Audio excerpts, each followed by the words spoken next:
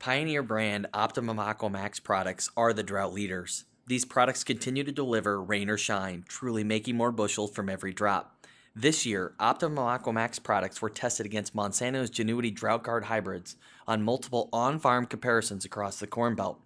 In this specific example from Luber's Farms in western South Dakota, 19 side-by-side comparisons showed Optimum AQUAmax products out-yielding Monsanto's Genuity Drought Guard hybrids on more than 2/3 of these side-by-side comparisons.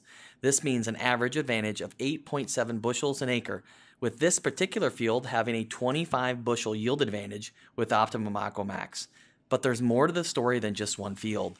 Over the past 3 years, Optimum AQUAmax products have surpassed 42,000 on-farm comparisons tested across the U.S. and have shown a 6.9 bushel yield advantage in water-limited areas and a 3.6 bushel yield advantage in more favorable conditions.